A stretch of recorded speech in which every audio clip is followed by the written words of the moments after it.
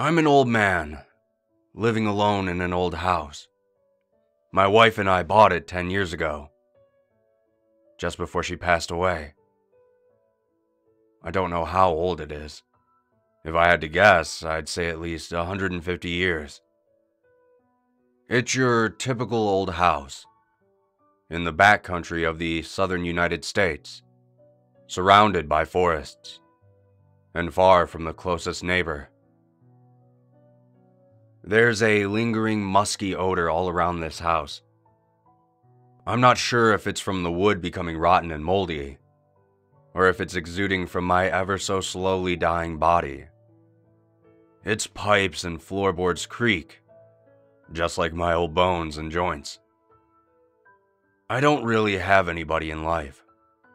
We never had children.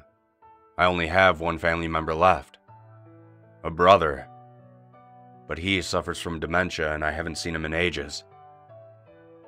I'm living a tedious existence. Sometimes, as I meander aimlessly through the house's hallways and corridors, I see myself as no different than an ant, habitually moving through its nest, doing nothing more than what it needs to survive, still duly serving its queen, even though it's been almost 10 years since she last drew breath. Sometimes I briefly forget that my wife is no longer with me, that I'm completely alone, in an old, decaying, dark, musky house. I've been trying to come up with chores to keep my mind busy. Yesterday, I decided to finally deal with the squeaky door hinges. Why not? Nothing better to do. I went searching through various cupboards and drawers trying to find the oil canister. It was nowhere to be found. But I stubbornly kept searching, and so started a much more manageable task for the day. Simply finding the oil canister. I eventually found myself in the attic going through old boxes. They had stayed in there unopened for some reason ever since we moved in. I found some of our old books, some utensils and cutlery, but no oil canister. And then I saw something else. I actually gasped in excitement. It was a heart-shaped pendant. I remember how widely I smiled. My wife had been looking for this pendant ever since we moved in.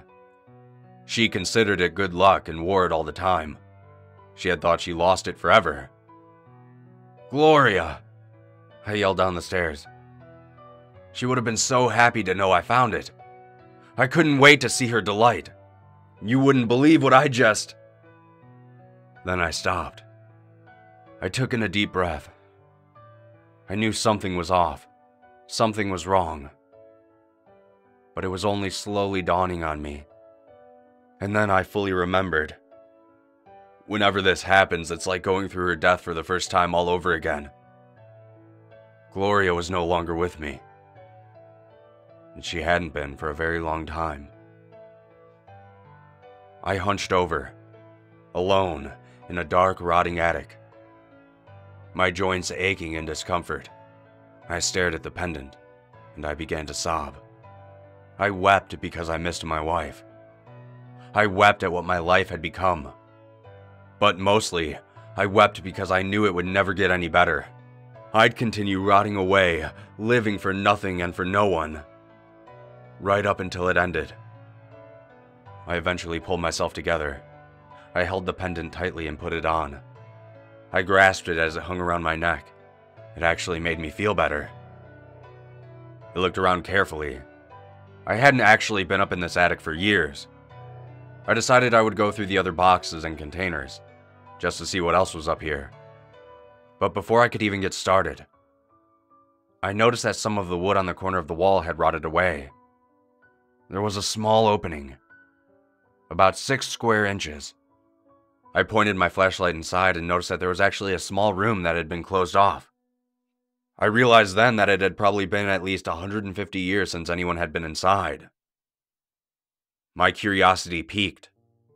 The wood was so rotted in this area that the makeshift wall was barely even standing. It took about 10 minutes of effort, but using a hammer and a few well-placed kicks, I was able to create a hole large enough to crawl through. I took a deep breath and crept in. The first thing I noticed was that the air tasted ancient. It really had been a long time since anyone had been in there. I shined the flashlight briefly around the room to get my bearings. The next thing I noticed was the gun. A musket, to be exact. It appeared to be from the Civil War era. And on an old table there was a stack of currency. American $1 bills.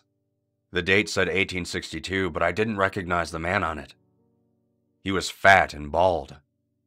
I would have recognized any president of the United States, but this man had certainly never been president. I'd have to look that up later. There was also a stack of Confederate $5 bills. I did recognize the man on those bills. Jefferson Davis. But, while all that was very interesting, it's not what I came here to write about. First, I should mention the photographs. They were old, black and white, rotting from daguerreotype cameras. There were 6 different pictures in total, and they were all full-body portraits of 6 different individuals. But here's the strange thing. While the pictures were clearly taken in the 1860s, on one of the pictures a man is wearing clothes that appeared to be modern fashion. He was wearing jeans, sneakers, a hooded sweatshirt, and a baseball cap. His items of clothing were blank with no logo or picture on them. In all of the photographs, the people looking at the camera seemed expressionless. I have no idea how any of that is possible. I'm not sure if it was just some strange coincidence or if it's something more, but I don't want to get into any more detail about those photographs for now. Because what I found next was much, much worse. At the corner of the table was a brown case, 8 by 12 inches. It was around 4 inches thick. There was a black handle on the top, and some strange foreign language written on it. I opened it. Nothing could have prepared me for what I would see. I actually dropped it on the ground and screamed at what was in front of me. It was a very old photograph again. The edges had been rotting for decades.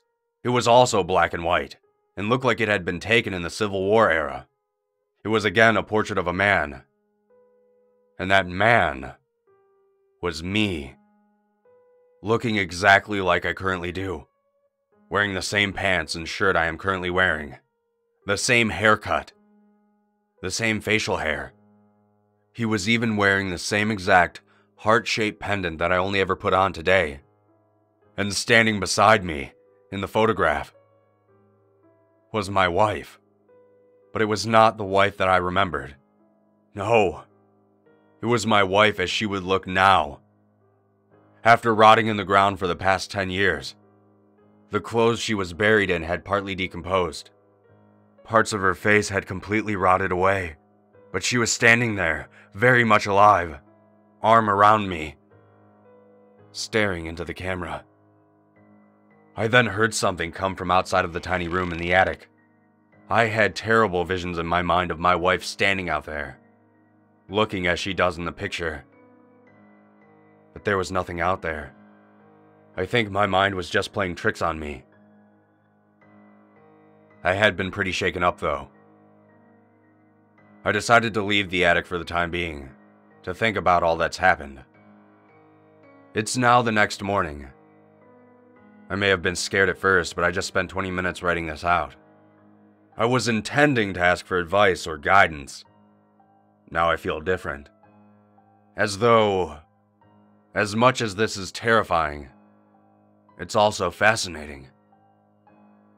For the first time in years, I feel interested in something. For the first time in years, I'm excited about what will happen today. To search for more. So I'm just gonna write this out now. And tonight, these old bones will break through a few more rotted walls in that attic. You never know what I'll find.